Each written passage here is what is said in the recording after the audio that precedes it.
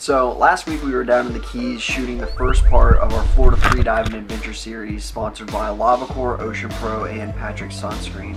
We were down there shooting for about 3 days, and on the second day I reached out to Robbie's of Islamorada, which is a great place to stop if you're ever down in the Keys. You can go out back and feed hundreds of giant tarpon. There's great food, there's a shopping area. It's just a really awesome place to check out.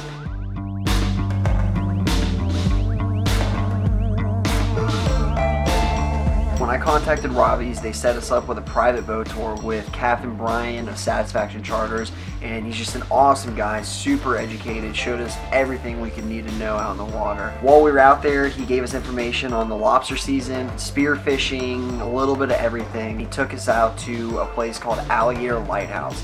And this was one of the most beautiful places I've ever seen in my life. And once you got under the lighthouse and you stayed there for a second, all the fish would come back around, and then you would just do a full 360 and there was nothing but just walls of fish. It was unreal. You couldn't even see through them.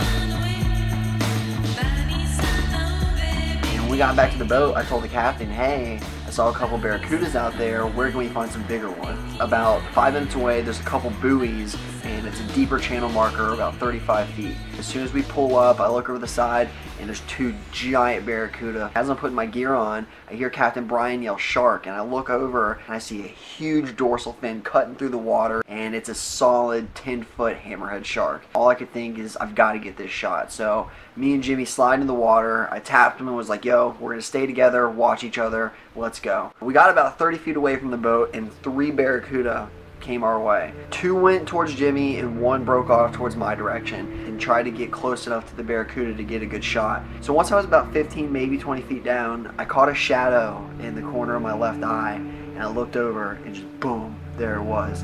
Huge hammerhead shark. When I first saw him, I had my GoPro in my left hand and I had my iPhone inside of my hit case in my right. So I took a picture.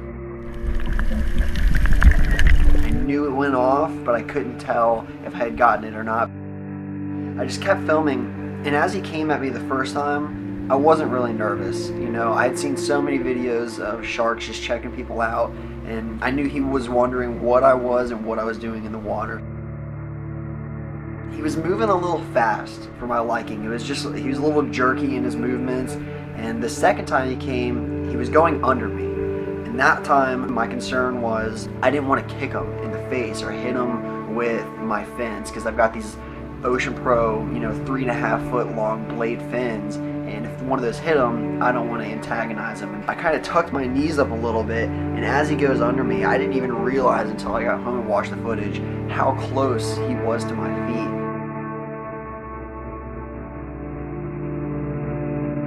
As he went under me, he watched me, and then he did this wide turn, and then he popped around real quick. And what I didn't like about the last approach he did, he was coming more up at me. The first time he came side, the second time he went under me, and this time he's coming up at an angle, and I really didn't like that because I was like, okay, he's gonna bite me. And if you look in the film, he actually opens his mouth a little bit, and you can see his teeth as he's coming up. I'm like, what should I do? Should I hit him? I didn't know if I was about to get the best shot ever or just get a shot of me being attacked by a shark. He had already checked me out twice, and for him to come back a third time, it really made me feel like he was sizing me up. He kept doing these little nods off to the right, and I was afraid that one of those was just going to turn into a bite, and I had my arm out like this and my GoPro behind it, because if I got bit anywhere, I would want it to be in the arm. If he gets you in the leg and into your arteries, you're pretty much screwed. And as the shark came up on the last sweep, he was looking at me, my mind was racing, and this shark is just sitting there looking at me, thinking. And as he comes by, he just gently brushes me with his side fin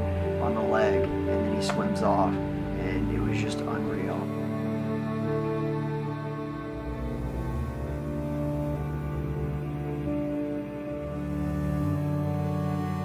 As the boat comes up, I get on the boat, and then I remember Jimmy still in the water.